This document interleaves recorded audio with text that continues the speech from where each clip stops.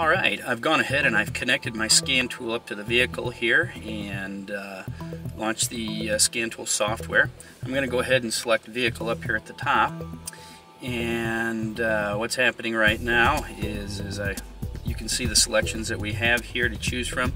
This is a GM vehicle, so I'm going to go ahead and select GM.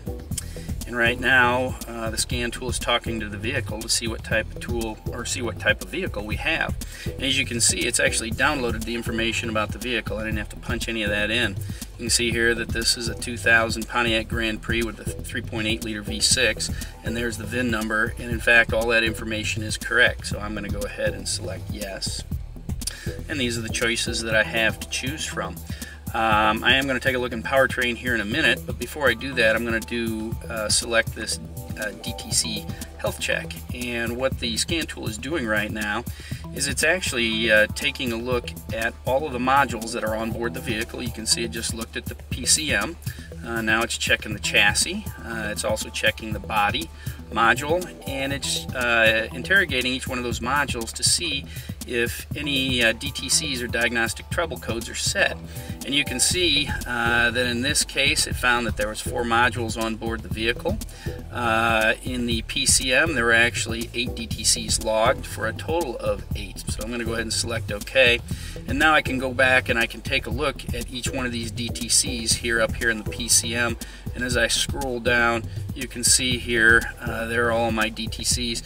The first one that comes up here is this P0420, which is actually a catalyst system efficiency low. It's something that's telling me that I may have a problem with the catalytic converter.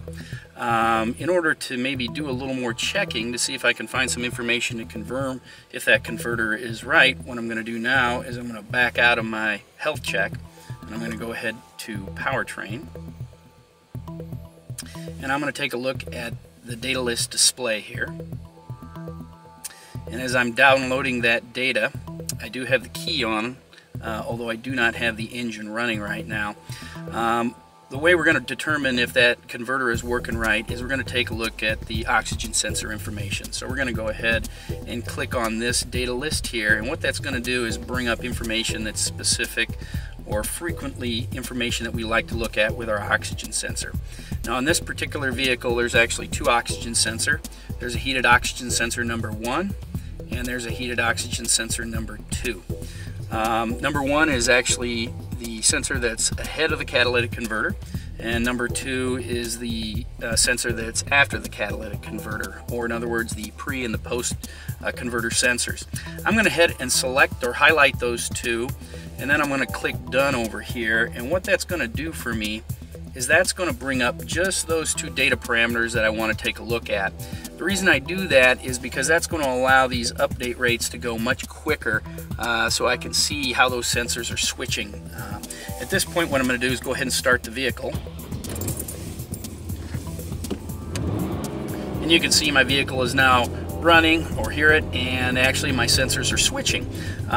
Because of the fact that that might be a little difficult to see, I'm going to go ahead and graph some of this information so I have a visual look at what those 2 sensors are doing. And right now you can see that sensor number 1 is red and sensor number 2 is blue, and you can actually see those 2 sensors now switching back and forth across my graph up there. I'll speed the engine up to get a little bit more switching going on there. And then I'm going to go ahead and let her slow down here. I'm going to go ahead and stop that information that you see coming across the screen. And what I'm going to do now is I'm going to go ahead and click on the zoom feature of the scan tool, and then I'm going to zoom in on a particular area there. And if I want to, I can actually zoom in on that even a little bit further. And there you can see. And again, what you can see here is sensor number 1, which is in red. You can see it switching back and forth, and that's what you would expect on a switching sensor. But sensor number 2, which is the post-converter sensor, if that converter was working the way it should be, it should not be switching in time with our first sensor. In other words, what you really should see is a curve or a signal that looks fairly flat in comparison to my sensor number 1.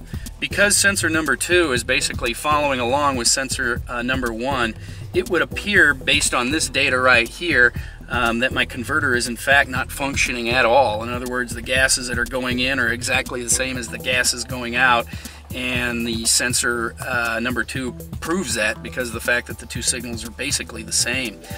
Before I would condemn this converter, I would probably perform a few more checks on it to make sure it works, or make sure in fact that it is not functioning.